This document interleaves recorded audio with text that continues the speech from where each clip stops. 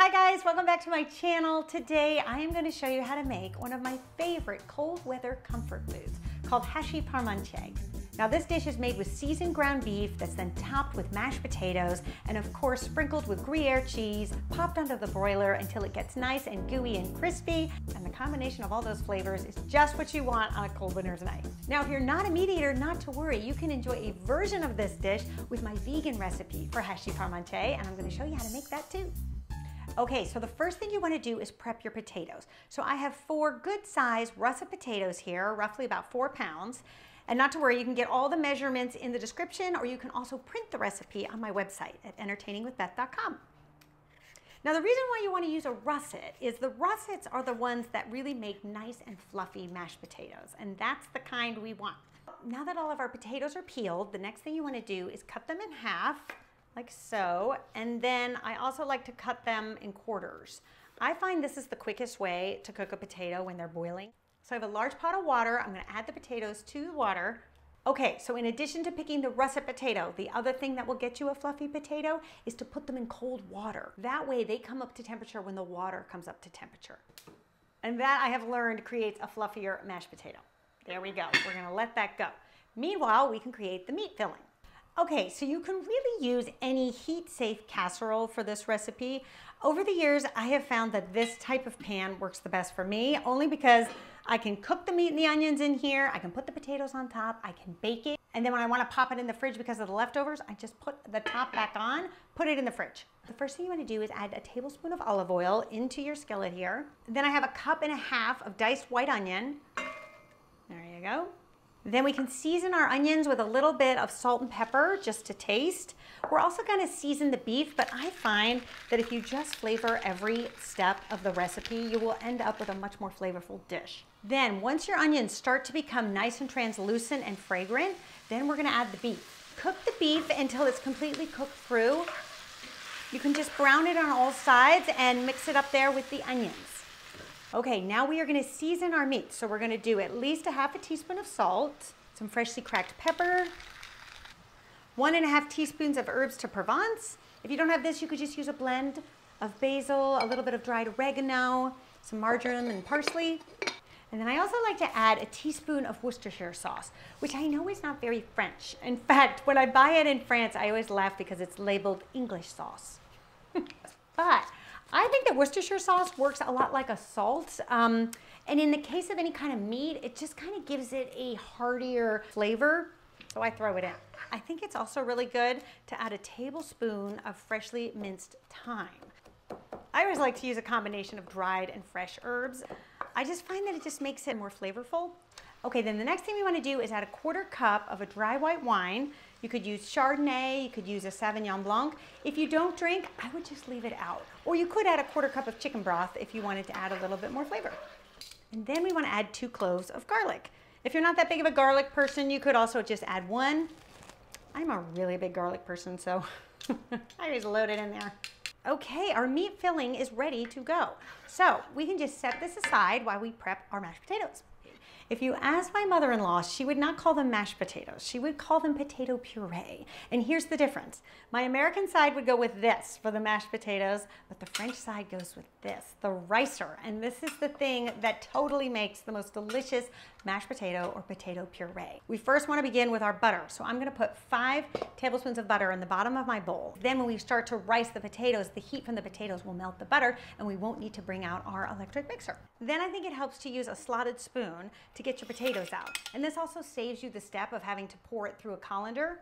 I usually put 2 potatoes in at a time. You press down on the ricer and see it just rices out little pieces of potato, which makes it so smooth and creamy.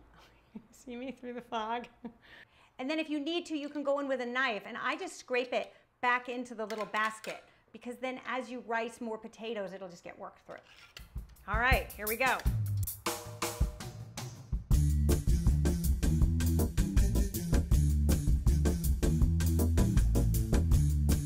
So now all you need to do is take a whisk and whip this up.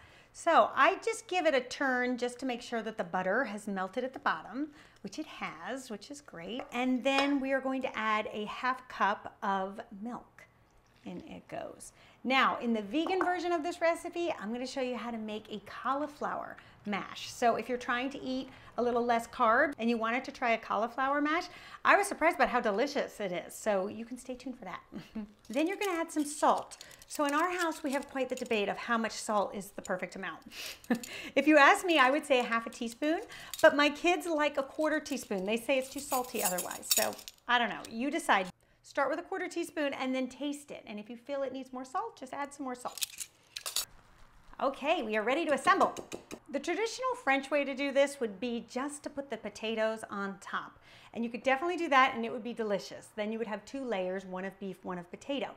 But my husband's family does this thing that he swears is the only way to eat it. He thinks it's the best way, which is to take half of the potato mixture, put it into the beef, and stir this up to combine it. Because he says if the beef is dry, this actually helps with that. So he likes to have it mixed in first, then you can just add the rest of the potatoes on top. And at first I thought this was like his invention until he told me his grandmother used to do it and I've seen his mother do it too. So, and they're from 2 different families. So I don't know, is this a French thing or is this like a Luminac thing? Anybody of French heritage that knows this dish, leave me a comment and let me know and tell me, is the mixing traditional or not? Then you are going to add a cup of just grated Gruyere cheese all over the top, which is quite delicious. I also think for most traditional Hachis Parmentier, they don't put the cheese on it. I haven't seen it done that way a lot in France, but it's definitely the Luminac way. So, my husband will eat anything that's gratiné, so anytime I can add a little cheese to something, he's happy. And then I also like to finish with a little bit of just fresh thyme, which will bake in that way with the cheese, and it looks really pretty on top when it's done. And if you wanted to, you could also add just a little bit of freshly grated pepper. Okay, it is ready for the oven. So we're gonna put this in the oven uncovered at 375 degrees Fahrenheit for about 20-25 minutes, just until the cheese is melted. And then for the final 3 minutes, just pop it under the broiler and let that cheese get nice and bubbly and golden brown. And when you dive into it, you will see how delicious it is with those creamy mashed potatoes, the seasoned beef, and of course that crispy, bubbly cheese on top. You can serve it with a tossed salad, and I'll leave my recipe for my mother-in-law's foolproof French vinaigrette in the description. Okay, so now for the vegan version. So for this recipe, I'm gonna show you how to make these in these really cute individual cast iron skillets. But you could absolutely take this recipe and put it into one skillet too, not a problem. So to replace the meat filling, we are gonna be doing a combination of lentils, mushroom, parsley, and shallots, which is a really delicious mixture. And so the first thing you wanna do is get the lentils going because they do take about 20 minutes to cook. I like the French green lentils because they hold their shape after you cook them, and that just helps them work in this recipe a bit better. Okay, so I have my rinsed lentils here, and now there's lots of opinions, especially online, about what the proper ratio of lentils to water is. For me, I like 3 cups of water to 1 cup of lentils. So that's what we're gonna do. So in my pot here, I'm gonna add my water. Now that our water is boiling, we can add the lentils. And then just give them a stir and cover them and put them on a low simmer for about 20 minutes. So while our lentils are cooking, now we can cook our mushrooms and our shallots. You want to add about a tablespoon of olive oil, and then to that we're going to add a cup of diced shallots. You could use onions, but I don't know, I feel like the shallots and the mushrooms just go really well together. Then I have 2 different types of mushrooms here. I have a cup and a half of just plain white button mushrooms, so we'll add those in as well. And then we're also going to add a cup and a half of portobello mushrooms, which I think gives you a bit deeper mushroom flavor. A little bit of salt and pepper just to taste. No. And then we're also going to go back to our herbs de Provence. We're going to do 1.5 teaspoons. And the longer you let the mushrooms cook and get browned, the deeper the flavor will be. So don't be afraid to really cook them down. Okay, then at this point, we're going to add a clove of garlic that you're just going to mince. Add that in. And then for a little freshness, we're going to add 2 tablespoons of freshly chopped parsley. And basically our mushroom mixture is done. So we're gonna let it just hang out here until the lentils are ready. Then we're gonna combine the 2. And meanwhile, we can get working on our cauliflower mash. Okay, so cauliflower mash is a bit of a trend right now. You see it kind of everywhere. And I know why, because if you're craving potatoes, but you're on a low carb diet, they are the perfect solution. They have a very similar texture to a potato with like way less carbs. You're basically gonna cook the cauliflower just like we did the potatoes. So I have a large pot of water here. I'm going to just add a little bit of salt, just because the cauliflower does not have much flavor. So anything you can do to sort of help it along is always a good idea. The other benefit of the cauliflower mash is you don't have to peel potatoes. So that is a big time savings. And it cooks a lot quicker than potatoes. So this is gonna cook in about 10 minutes. You just wanna make sure you have enough water in your pot so that the cauliflower is submerged. Then you wanna cover it, put it on a medium-high flame, and let it go for 10 minutes. Our cauliflower is done. We are now going to drain them and put them in this food processor. This is really the best way I have found to blend up the cauliflower. You can also use a blender. I don't actually drain it because I like to have a little bit of water in the cauliflower because that way it actually helps it blend up a bit better. Okay, then we're also gonna add a tablespoon of olive oil. I like to add the olive oil because I find that it gives the cauliflower a really nice silky smooth texture. And then we're gonna add some vegan butter for the flavor. So I'm gonna do 2 tablespoons. Okay, and then we're gonna just season with some salt and some pepper. Okay, let's puree this up.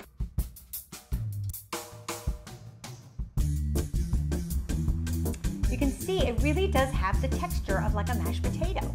Okay, our lentils are done, and now we're gonna add them to our mushroom mixture. So oftentimes it'll just soak up all the water, but if you have a little bit of water left in there, sometimes I think it's good just so that it gets a little bit saucy. Okay, and then I'm gonna fill my little cast iron skillets here.